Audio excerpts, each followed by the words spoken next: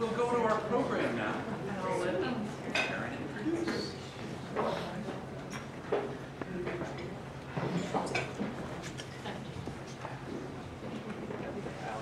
Hey, all of a sudden there's a silence. Yeah.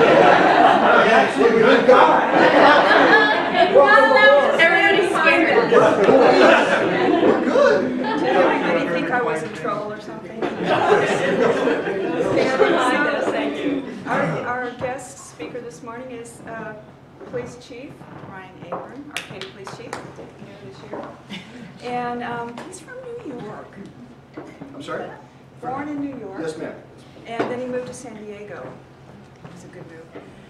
He joined the San Diego Police Department in 1986.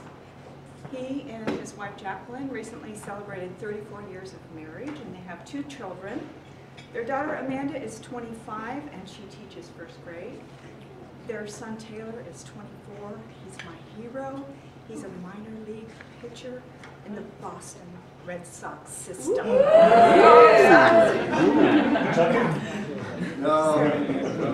I'll fill in a few blanks. He's worked various assignments in the San Diego Police Department, including patrol, investigations, training, and administration. His last assignment was as captain of investigations. He's got a lot of hobbies. Humboldt County is perfect for that. Outdoor recreation, going to sporting events, and watching movies. And he says he is humbled and honored to be your chief of police. I look forward to serving the Arcata community. Please welcome.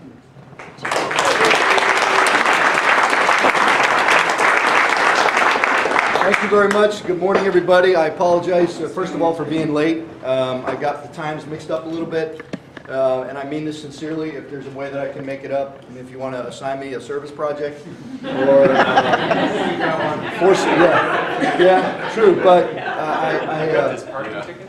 yeah, that's 2 snorts. I know. I know. I went to the bank and you had like 5. I know. You better up your game. We have a few open seats, so you can just join.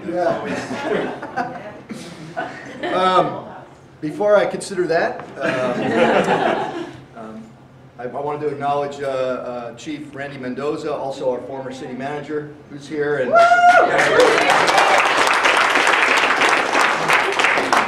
Crystal, who was our juvenile diversion counselor and is now working for the county. Any other former Arcata PD or current, if I'm not seeing you? 125 years this year. Dedicated service since 1894 is what you'll see on the side of our cards. And every law enforcement agency has a slogan. And you know, that's a slogan that really believes in family and history. And there's a tremendous amount of pride within the walls of Arcata PD for the service that they provide to all of you and this great community. So it's an honor to be here with you this morning. As Karen was saying, let's see, I was born and raised on Long Island in New York. Moved out to San Diego in 1983. Met my wife Jackie. We got married, and 34 years later, here we are. Jackie's a nurse. She got her bachelor's and her master's at San Diego State University. She's currently a school nurse.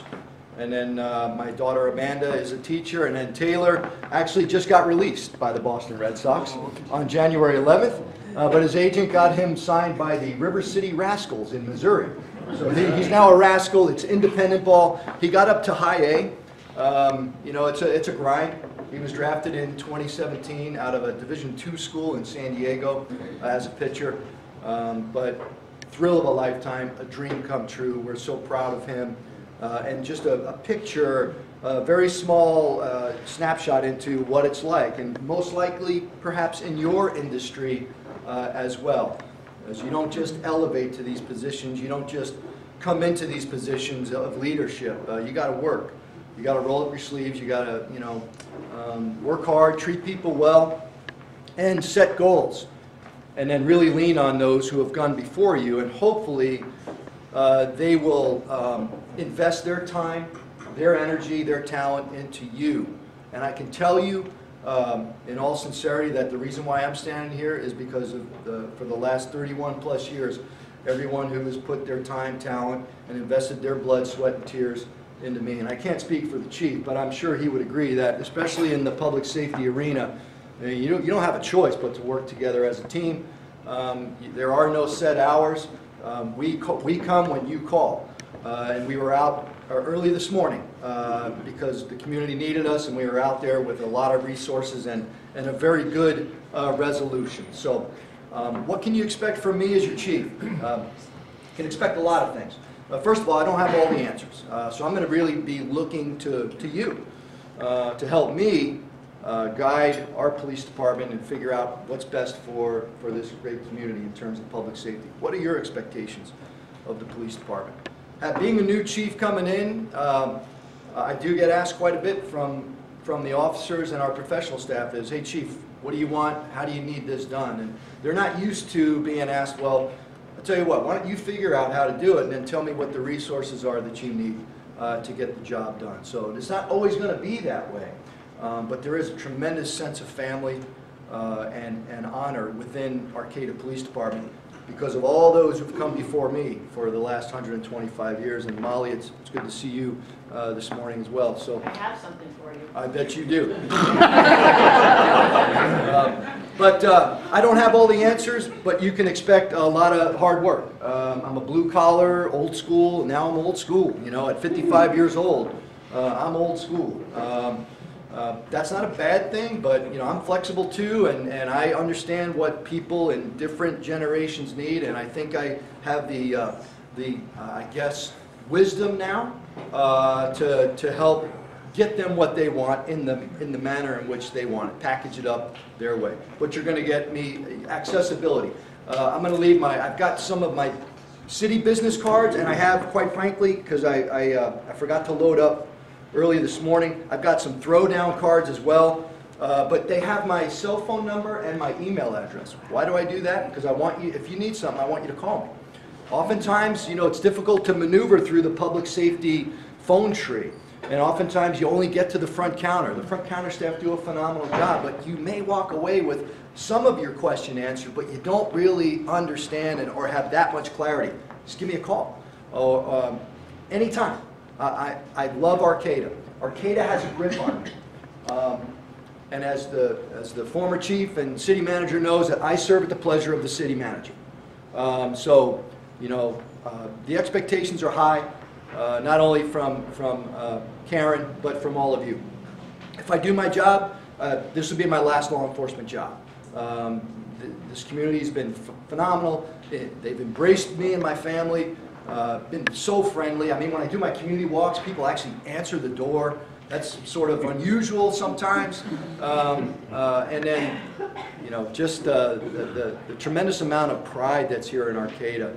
I'm just glad to be a part of all of you and your wonderful community. So, and then you'll get, you know, ingenuity, innovation, and empowerment. So, there certainly police work. We've got a lot of old tricks that work well, but some of them have died on the vine.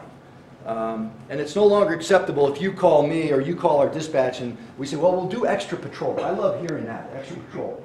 You know, we'll do the best we can. For example, we've got some problems at the ITF and at the community center with homelessness. So I find myself telling the staff who work there, we'll do extra patrol, right? And they're great. They're very gracious. Oh, we appreciate that. Thanks very much. We may do some extra patrol. What's extra? Do we go by there one time? Do we go by there 2 more times, 3 more times? By 2 or 3 days later, boom, we're off to the next priority, right? And there's priorities all over this city. It's a great city. It's a safe city. But for every one stabbing, people want to know, why is there a rise in violent crime? Well, it's my job to make sure that violent crime goes down. And it's your job, quite frankly, to hold me accountable.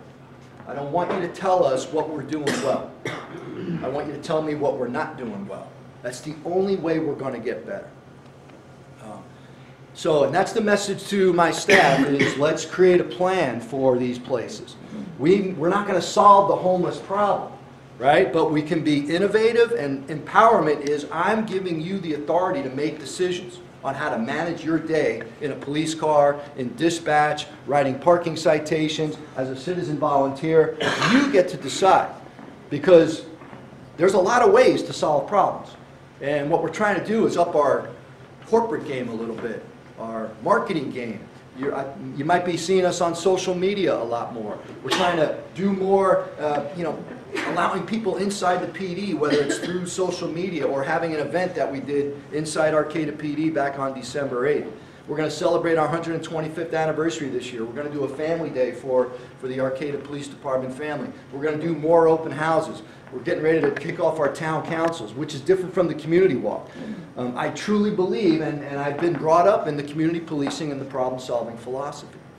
It's woven through my body. It's in my DNA. I can't get rid of it. Whether the cops like it or not, it's here. You got to embrace it. It's not about us.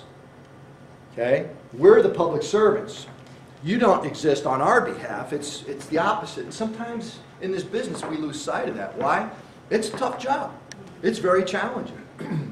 But I guarantee you that whether it's a dispatcher or a volunteer or Crystal doing juvenile diversion or a police officer out on the beat, at the end of every day you can look in the mirror and say you made a difference.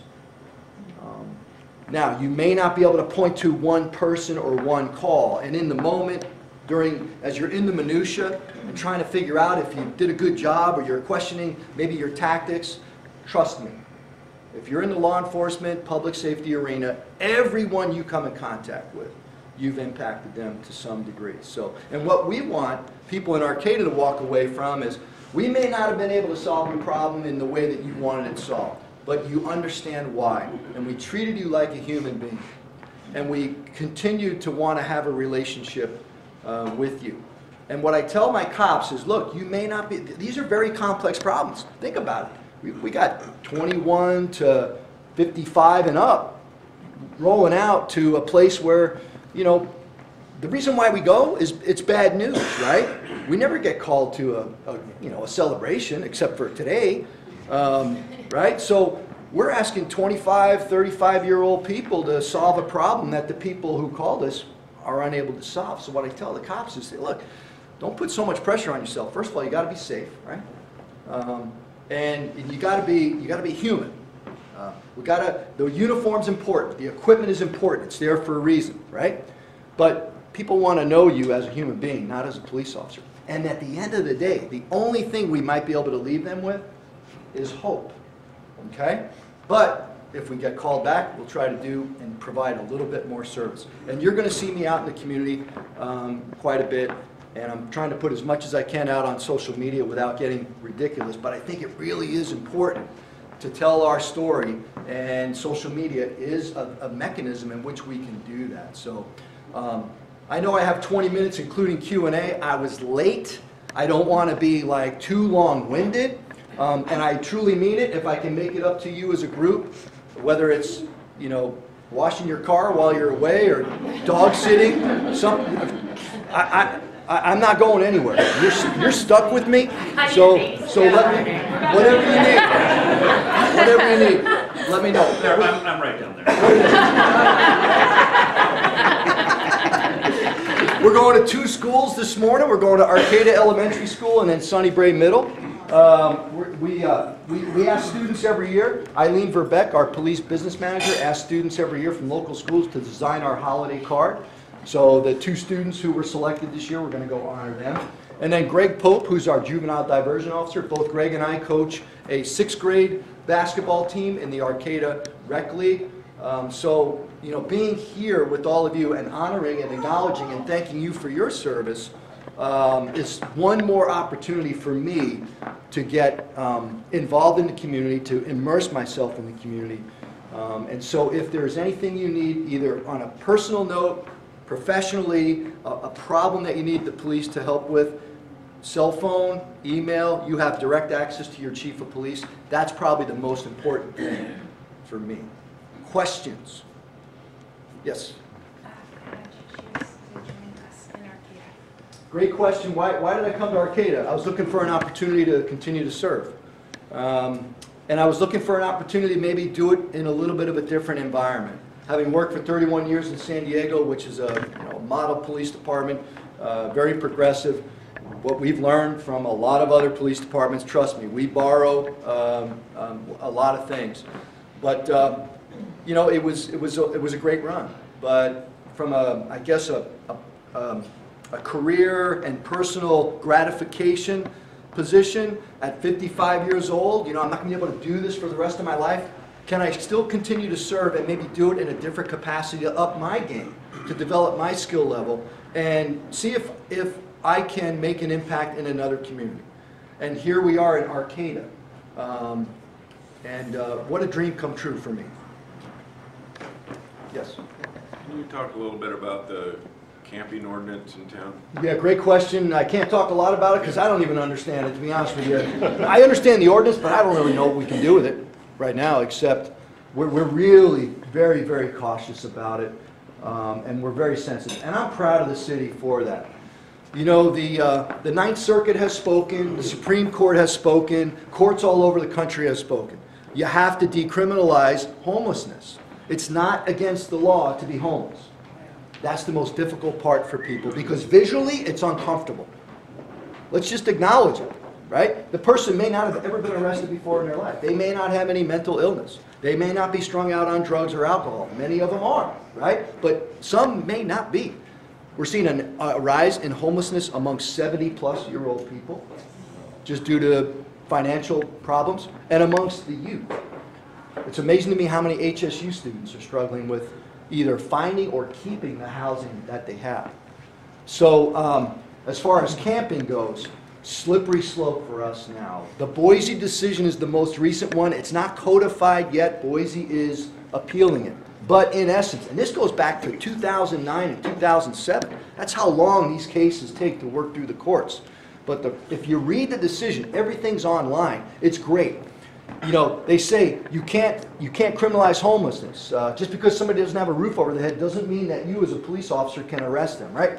But then right at the end they say, we're not trying to direct any municipalities on how to police the homeless. So, and guess what? Now, and look, I know a lot of the homeless. I know them by first name. We give them food, right? Now somebody may say, well, why are you doing that? You're enabling them. Because it's the human thing to do for me. That's what I do, okay? I'm not ashamed of it. Christmas Eve and Christmas Day and New Year's Eve, what else am I going to do? Maybe I can make their next 20 minutes a little bit more bearable by giving them a package of crackers. It's better than just driving by and I can't do anything else for you. But many of them now, when I say hello or say, hey, can you maybe start moving out of the community center maybe at 6 a.m. because the staff's starting to come. And like at ITF, staff are coming, right? And you wouldn't believe what some of the things they have to walk through to get to work. I'm not going to tell you because you have food in front of you, right?